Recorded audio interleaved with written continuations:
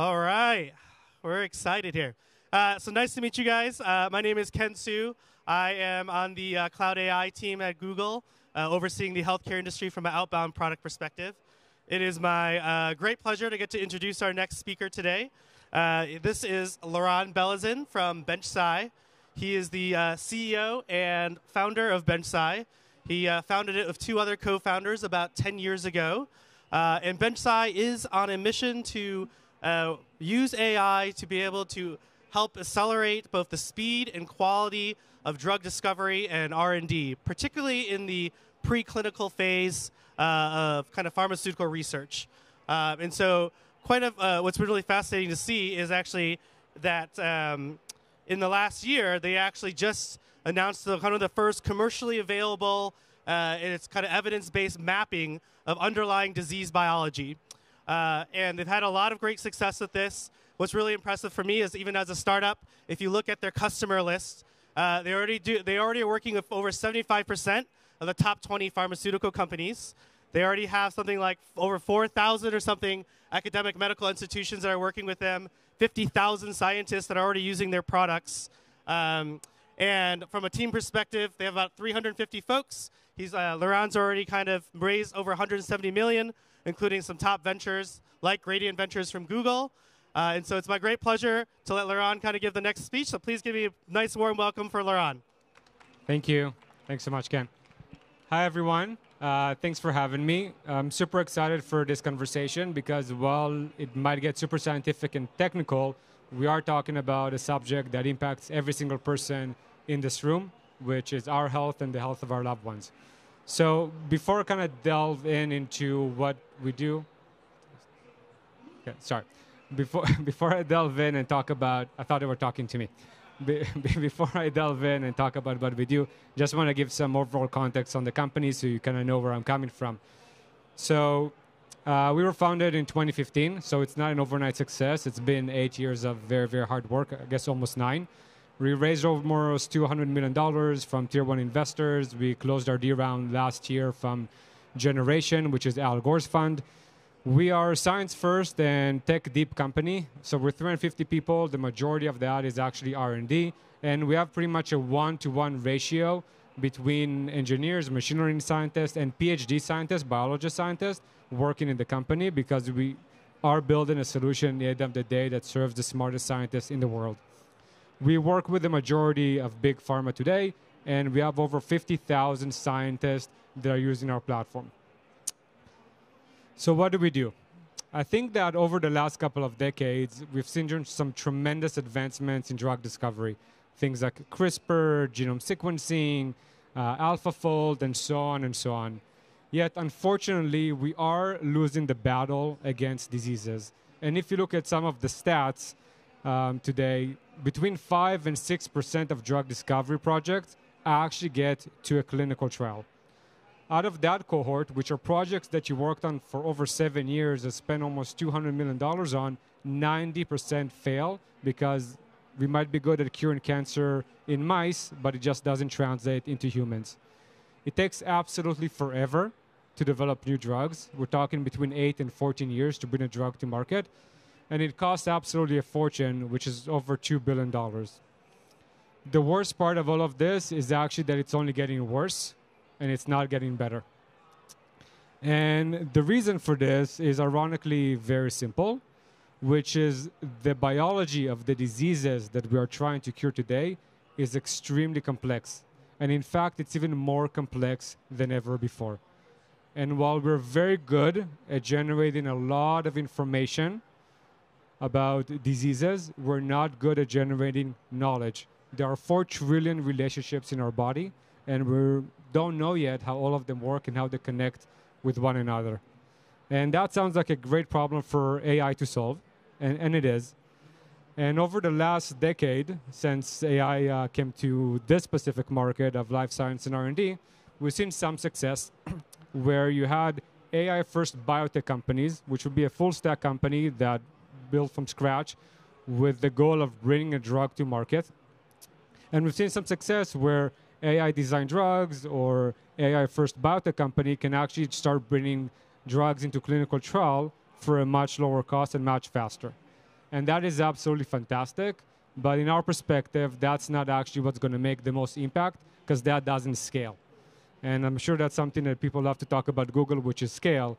But at the end of the day, if you have 4 or 5 or even 10 biotech companies, each bring one drug to market, impacting a few hundreds of people, that's not what's going to make a massive impact on the world.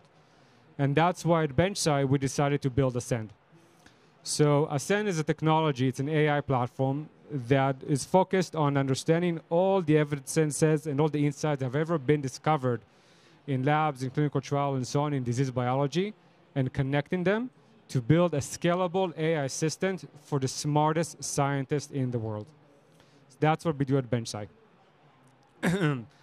And our AI assistant is deployed with some of the brightest scientists in the largest pharmaceutical companies in the entire world.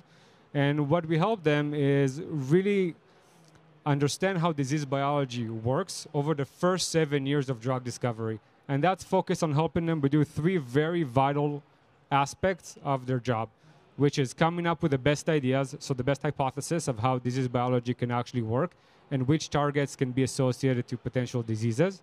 2, after you have that amazing idea that is supported with AI, how do you design an experiment to validate or invalidate that as fast as you can? And finally, how do you increase the chances of everything you've done in the preclinical stage to actually work in humans? And these 3 parts combined take 7 years today. And they lead to a 90% failure rate. So there's a massive opportunity for AI on 2 aspects here. 1, leading to better outcomes, but also with the faster and the cheaper part. So when we build our platform, this AI assistant for scientists, we really focused on 2 aspects, which are very, very, very important in our specific domain, which is scientific veracity. So everything we do can only scale from an engineering perspective, but it has to be scientifically accurate. And that's a heavy task, and why we have over 100 scientists working at BenchSci. And the second piece, it has to be enterprise ready. So we deploy our technology with some of the most complex organizations in the entire world, which is the biggest pharma in the world.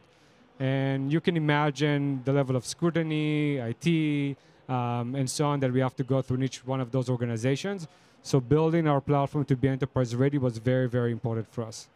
So how did we do this? A few steps. First step was getting access to primary research through partnership with some of the largest publishers in the world, and really get access to hundreds and hundreds of data sources, some open access, some behind paywall, some internally within pharma, and really collect the entire landscape and history of biomedical research. That's step 1. Step 2 is doing something that no one has ever done before, which is really understanding all the insight and all the evidence in all of this massive amount of research and connecting it together. And to connect it together, we really had to build domain-specific LLMs, both on the vision part and on the text, to mimic how a scientist would understand all this information, but at scale. And then even build smaller models to generate derivative information, derivative insight, the same way a scientist would as well. So we took this massive corpus of data, extracted the evidence, connected them together, and structured them together. As we were doing this process, and this is why we have so many scientists working at the company, it was very important for us to, again, have scientific veracity, which is why we infused scientists into this entire process to make sure that our machine learning models also correct from a scientific and biological perspective.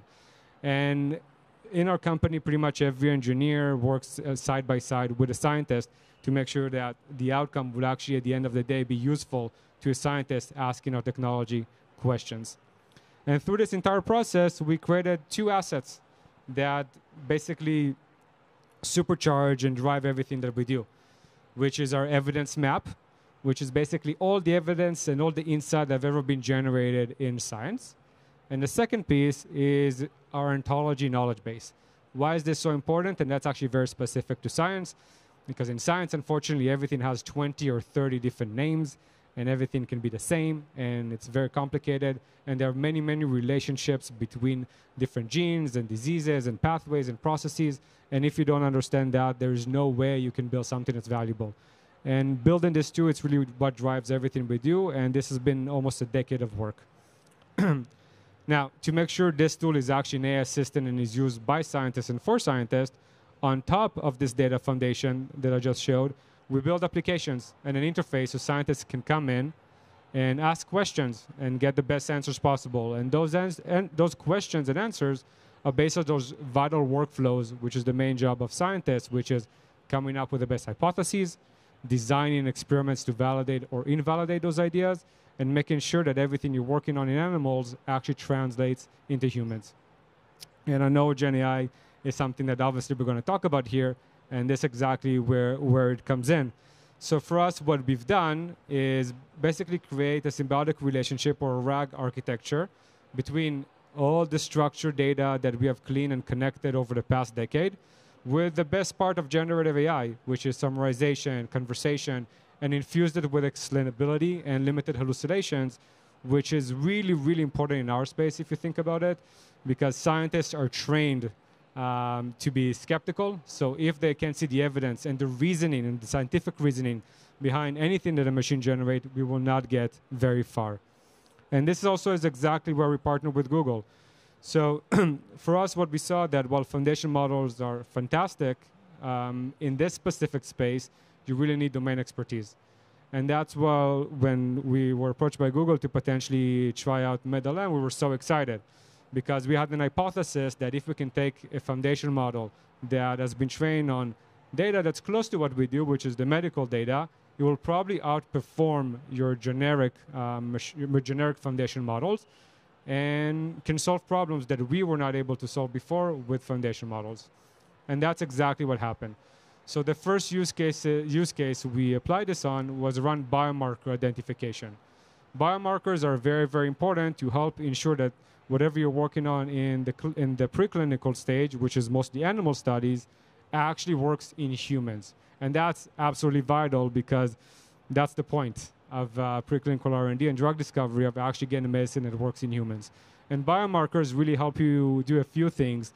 One, understand how diseases actually progress and how they work, but also how to design the right endpoints in clinical trials, which basically will tell you if your drug worked or not. And we focused primarily on, can we apply foundation models or MedLM to basically identify biomarkers like scientists would, but do that at scale and really create that AI assistant experience for the scientist. And I'm really happy to say that we were able to do that.